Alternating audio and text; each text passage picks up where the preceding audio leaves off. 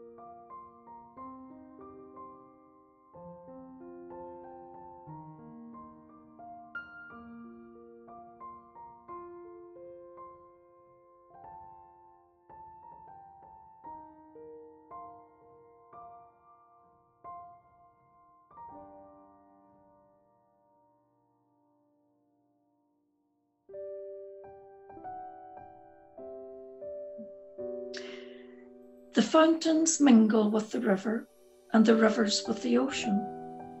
The winds of heaven mix forever with sweet emotion.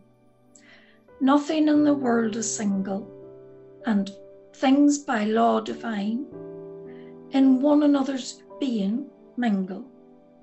Why not I with thine? See the mountains kiss high heaven, and the waves clasp one another. No sister flower would be forgiven if it disdained its brother. And the sunlight clasps the earth, and the moonbeams kiss the sea.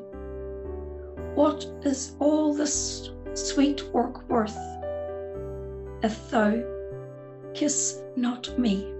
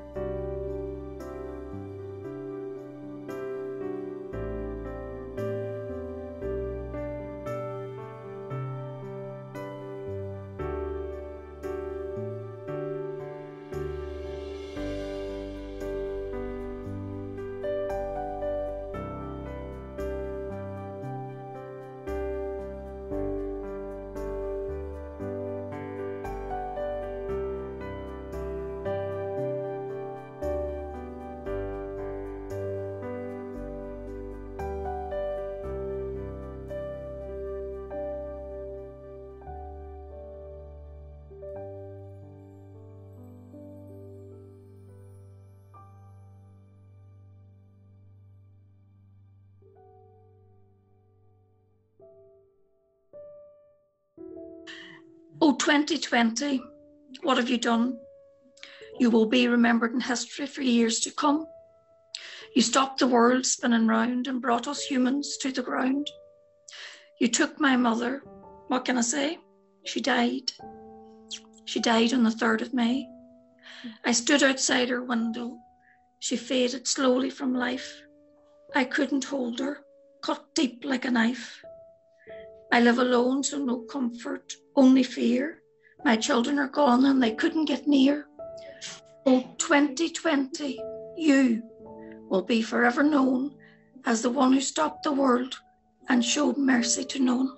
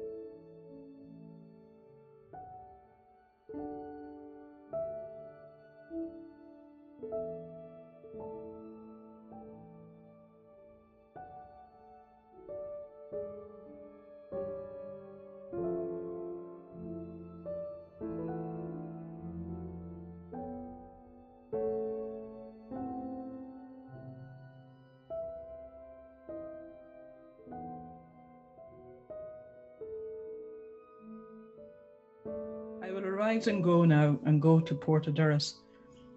I'll step high over the spring grass, through the swinging gate, across the field to the shore. I'll follow the path along the high tide line, through crackling seaweed and bleached driftwood. And just when I think I can go no further, I will see the open door, the portal. I will step down, bend my head, and enter through the tunnel. There I will see the sunlight dribble over rainbow petals, hear the waves lap, scour, stones grumble. All around the walls rise, an arena, a closed space, but open to the heavens. I will lie on soft pebbles, feel the caress of the breeze, see the gulls glide, the terns hover and swoop, the clouds enter and leave. I will stay and dream.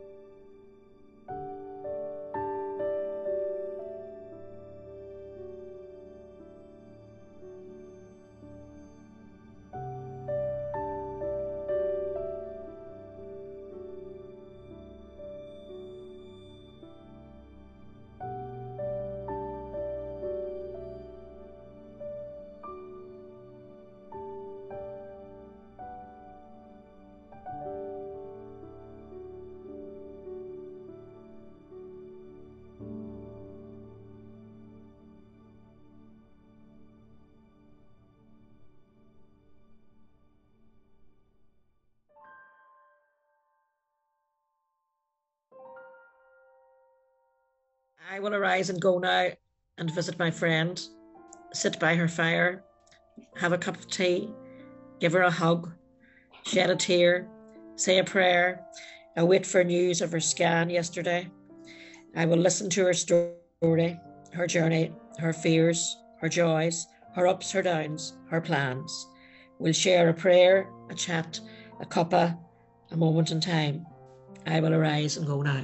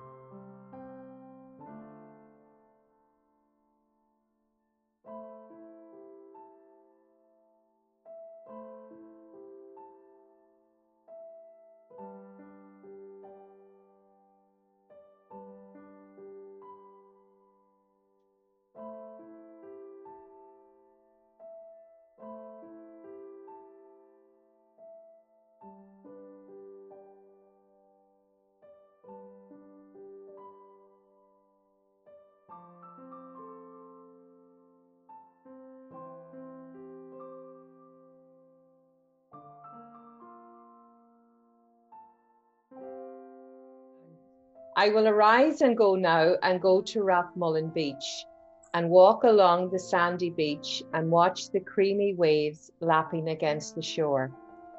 My little dog running on the rocks, the sound of children squealing with delight as they paddle in the water, and the waves come in against them and wet them from head to toe. And their joy in building sandcastles that only the tide will wash away. And looking across to Inch, where once a fort did stand, guarding the Swilly from foreign invasion. I would be happy to live there and watch the water every day, tides coming and going. And I might even venture for a swim, as open seawater swimming is all the craze. The joy of breathing bracing sea air every day, and walk the beach once or maybe twice a day.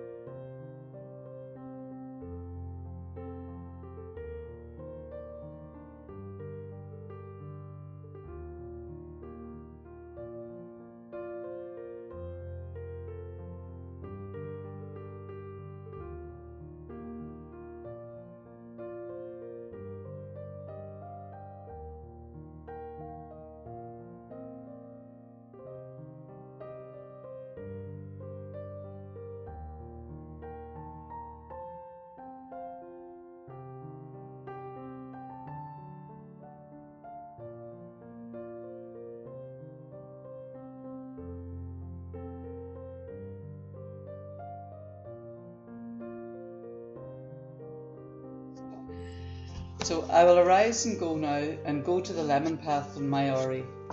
I will walk up the Corsa Regina and climb up the steep way to the church. I'll stop and rest there for a while, as it's very hot and I'm out of breath and very dry. I'll take my time as I continue climbing up this steep part of the path. I stop for a breath every couple of minutes and look down at the views of the Amalfi Coast, the lemon groves stretching down to the houses of Maiori, and the blue bay beyond. I marvel at the little grottos full of tiny figures that are dotted into the hillside on the other side of the path. I seem to be climbing for a long time, but I know that soon I'll get to the top, and then it'll be downhill all the way into Minori. The path twists and turns, and occasionally I meet or am overtaken by another walker. And there in front of me is the place I've read about while doing my research. The lemon farmer who will sell you a glass of freshly squeezed lemon juice for a couple of euro. I gratefully sip it and am immediately refreshed and fortified for the path ahead. Soon I'm looking down on the rooftops and the bay of Minori as I begin my descent from hill path to narrow alleys between houses and out into a little square where once I ate spaghetti with lemon sauce and watched the young man play tricks on his girlfriend as he ducked behind a tree planter in a game of hide and seek. Oh, Noel, that was I remembered that till I started writing, and then I just remembered it.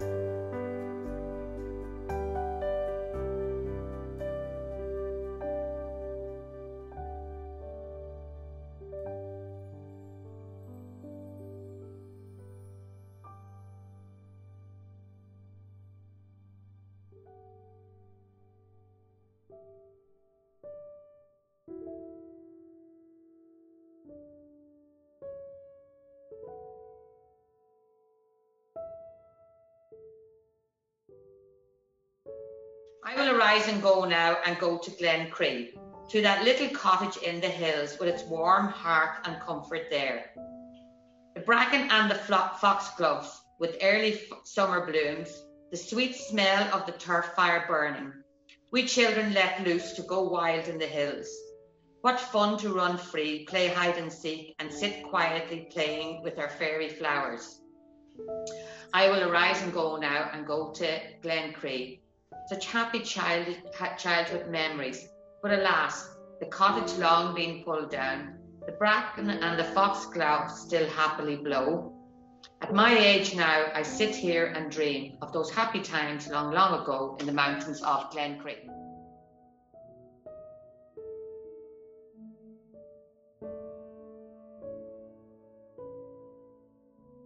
When I was writing and then when I was blending, I thought, well, really, it's no different to life. We really have no control over it. So wherever it goes, you know, it's you might set off with one idea in your head, but you very seldom end up where you thought you were going to go.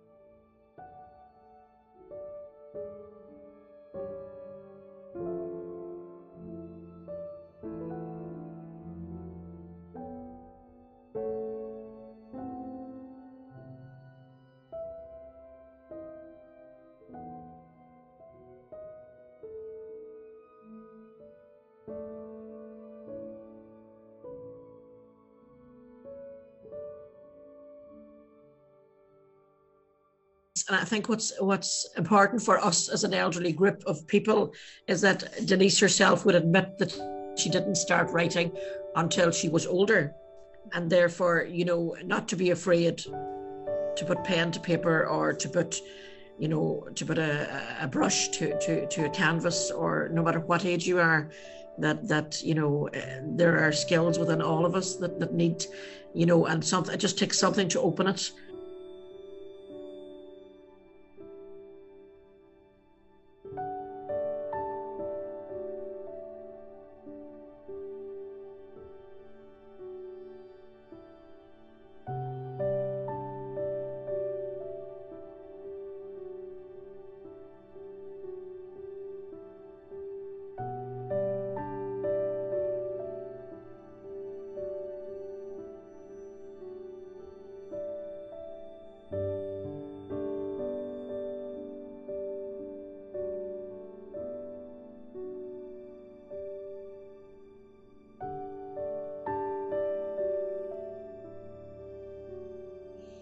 Don't feel old, just different.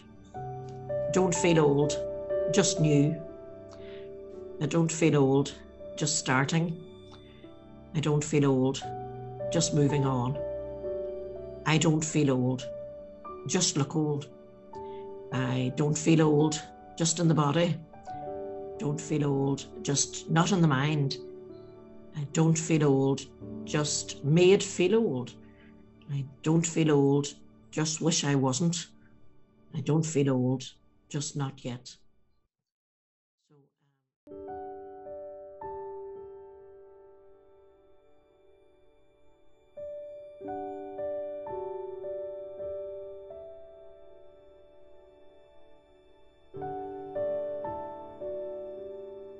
It is still a beautiful world. Be cheerful, strive to be happy. In this time of lockdown, and when we could, you know, lose ourselves and become down and out, we still have to keep going and keep on the even keel in life.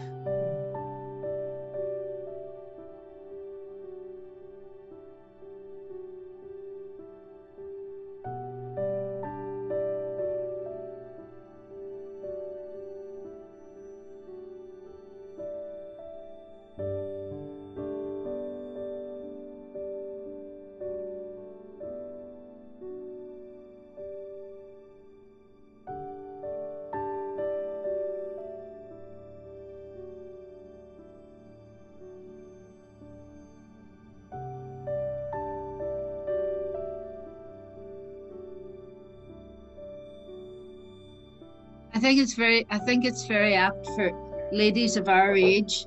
The line that stands out for me is, take kindly the counsel of the years, gracefully surrendering the things of youth.